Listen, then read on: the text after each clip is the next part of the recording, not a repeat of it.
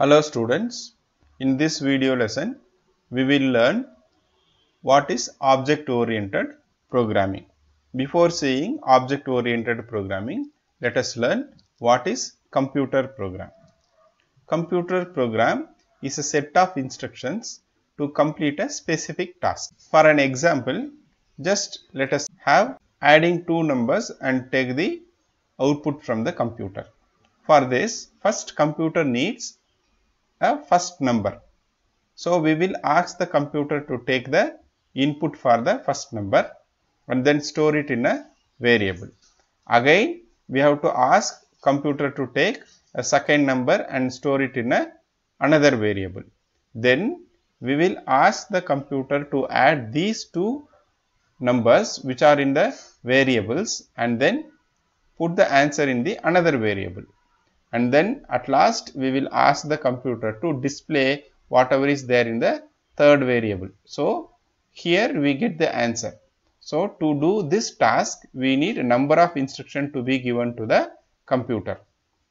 So this is what a set of instructions given to the computer to complete a specific task.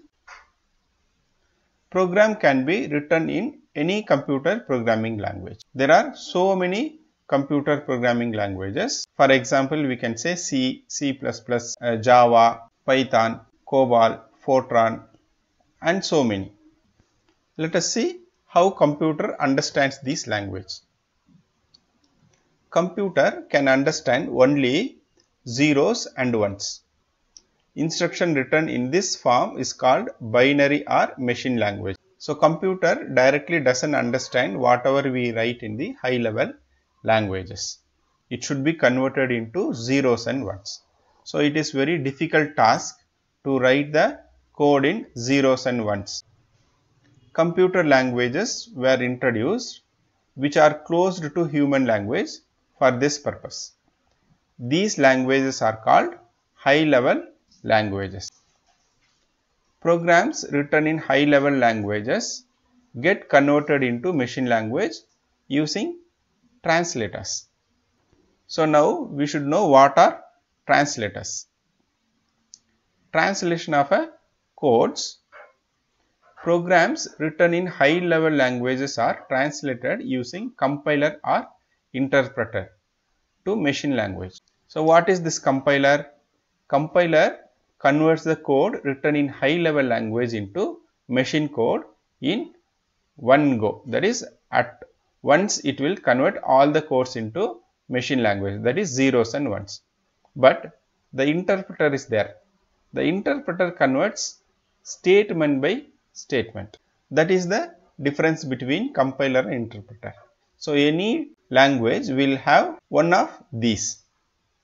Codes written in high level languages are called source code. So whatever we write, a programmer writes, those codes are called source code. The translated code which the computer can understand are called object code. The person who creates a programming code is called programmer. That everybody knows very well. There are two types of languages, that is categorized into two: low level language and high level language. Let us see what is low level language. Machine language. So that already we have seen. Machine directly understands the code written in this language. Machine language can be written using only zeros and ones. Assembly level languages uses symbolic codes which is more understandable than machine language. Assembly level language is used for device drivers. High level language. When we speak about programmer, we probably think about the people who write programming high level languages only. No knowledge of hardware is needed to create, as it is machine independent. Source code written in any high level language must be compiled or interpreted into machine code in order to run. So that we already discussed. As every language has general set of rules or grammar. For example, English is a language. So there is a grammar for that, some set of rules given. Same like that, Any language you take, there will be some rules to be followed. That computer also has a set of rules or structure. This is called as syntax. Example for computer language: Basic, C++, C, Java, Python, Perl, all these. So now we know what is computer language. But when we write a program, there will be different type of approaches. High-level languages gives easy approach to programmer to create a program to any task. There are many approaches in the programming. We will discuss about only two, that is procedure-oriented programming and object-oriented programming.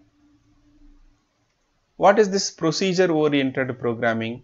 The procedure-oriented programming approach allows the programmer to apply the logic using number of functions.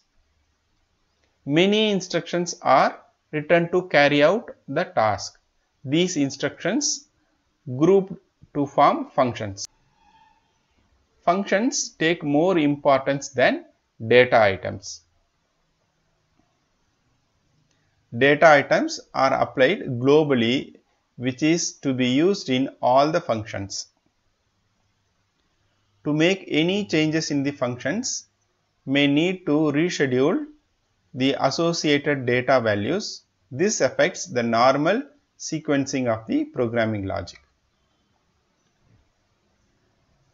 Object-oriented programming.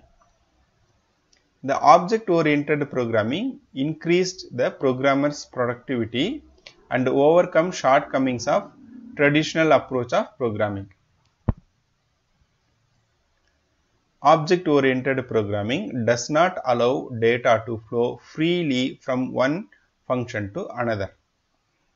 So that means it will be more secured one. Problem is decomposed into a number of entities called objects. Each object includes a set of data items and related functions. Data values are applicable within the functions associated with that object. Let us see the difference between procedure-oriented programming and object-oriented programming.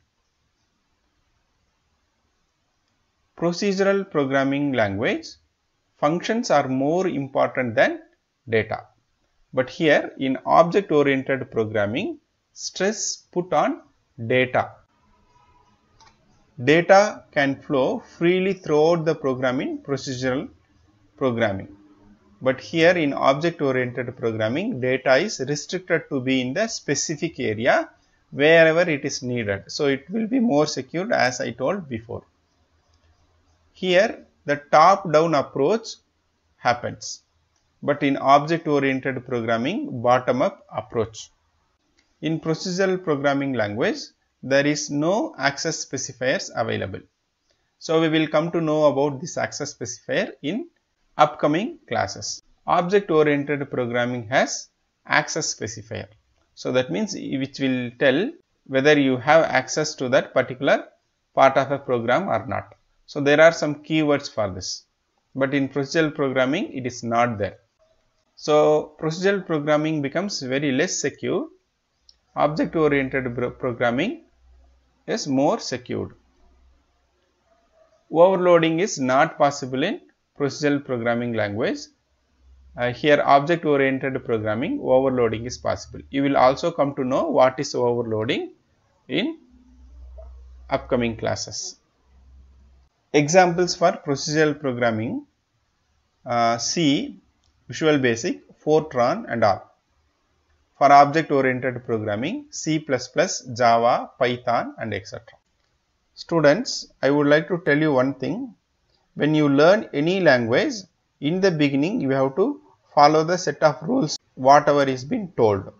Later you will come to know the definition for those things. When you come to know the definition for those things, it will be very easy to understand. So in the beginning, just follow the instructions given to you. So after learning the language, once again come back to the beginning and start revising, so that now you will understand everything so clear. Students, keep watching my video. We will meet in the next video lesson where I will be describing you about basic concepts of object-oriented programming. Thank you, students.